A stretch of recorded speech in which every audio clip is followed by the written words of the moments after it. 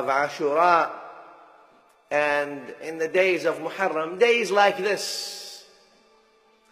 And on the lands and on the soil of the land of Ninowy, or what is called Karbala, there were two forces in front of each other. Two kinds of human beings. One who sold their souls to shaitan, sold their souls to the devil for hitam min ad-dunya, for a couple of dollars, or a cheap seat, a cheap kursi that will never last. Because no matter how big the kursi is, the chair and the position, you will die and the chair will be inherited by someone else.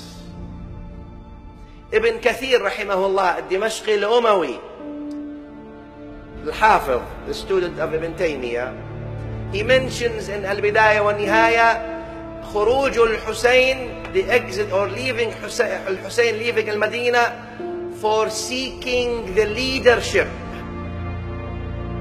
And we respect Al-Hafiz Ibn Kathir as a man, Allah bless him, rahimahullah. Lakin, excuse me, what kind of leadership does Al-Husayn need to seek?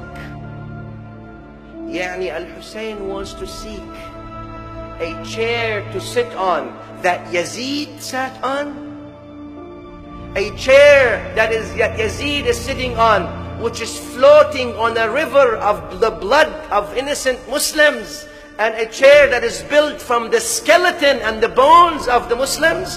That's not a chair that honors Al-Husayn. Al-Husayn has a chair in the heart of every mu'min till the day of judgment.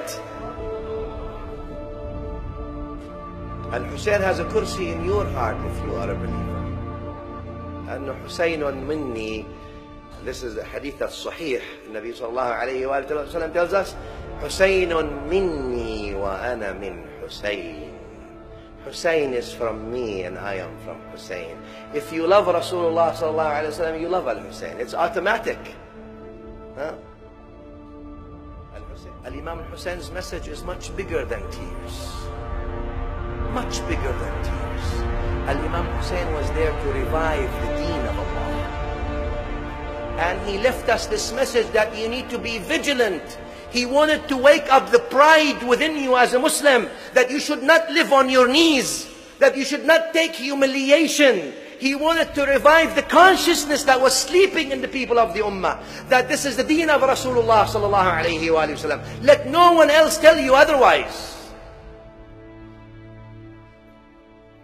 It's not about tears.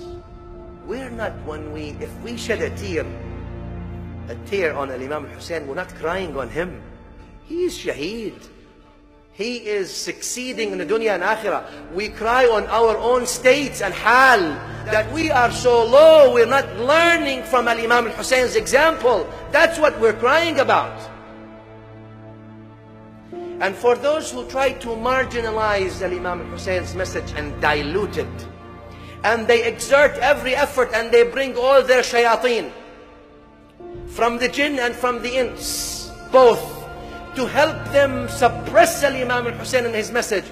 I have only one hadith to tell you, that's Sahih, fi Muslim wa Tirmidhi. I left you two things. If you hold on to them, you will never be misguided. The book and the itrah. And the book mandates the sunnah. So you're not saying we're replacing the sunnah. No, no. Al-Quran mandates the sunnah and makes it obligatory. Bismillah ar-Rahman ar-Rahim. Ma atakum ar-Rasul fakhuduh. Wa ma nahakum anhu fantahu. So if you don't believe in the Quran, you don't believe in the sunnah. If you don't believe in the sunnah, you don't believe in the Quran. Al-Thiqal al-A'zam is the book and the sunnah. وَالثِّقَلُ الْآخَرُ هُوَ عِتْرَتِي أَهْلَ بَيْتِي. You're trying to marginalize Al-Hussein. You're marginalizing the deen. Because the deen is what Al-Hussein stood for. And he's the one we ought to hold on to, not simply abandon and dilute. For those Yazidi apologetics who think that the killed and the killer are the same, and the zalim and the mazloom are the same, and the thief and the one who was stolen from him is the same, and the raper and the rapist and the raped are the same. I got news for you. Islam came to ensure justice and equality, not to confer an official cover on all those tyrants and transgressors. Islam did not come to teach people to be humiliated. Islam did not come for people to be enslaved to their leaders and tyrants. But Islam came to free the most enslaved of slaves, to make the most enslaved of slaves masters, because they are for the sake of Allah. Islam came to tell people, all of you are slaves of Allah. No one is better than the other except by taqwa. That's the message of Al-Hussein. Change it as much as you want. Bring all you have and all your armies, and bring all the people who can write. Hire all the hired pens, and hire all the papers, and hire all the writers, and all the TVs and everything that you want. Bani Umayyah were stronger, and Al-Hussein will always irritate the sleep of those tyrants. He will irritate them until today. When they hear about Al-Hussein, they still shake. They don't want the name of Al-Hussein to come. Why? Because he's the voice of freedom and haqq. You know where to hold on to. I leave you with this. Al-Hussein is a long way to understand.